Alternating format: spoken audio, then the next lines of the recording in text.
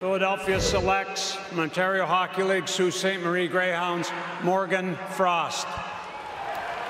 So on the heels of taking Nolan Patrick, number 2, Morgan Frost is 27th, and there's the hug with his dad.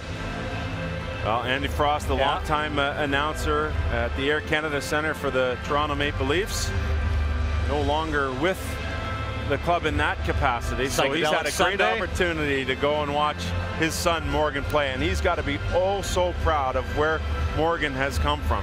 First of all, playing his minor hockey in Barrie, and then getting the opportunity with Sault Ste. Marie and a couple of guys at camp, a couple guys out of the lineup. You go back to 2 years ago, Zach Senyshyn. There he is. He shadowed Dad to the rink. How nice is that?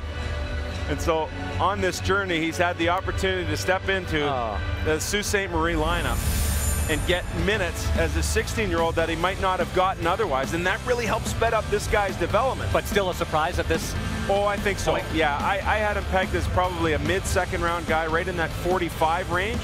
But I know some teams were talking about him lately, and I thought teams felt that they might be able to get up into that second round for those who weren't there, and those who were there thought maybe he'd be able to get them in that 45 range.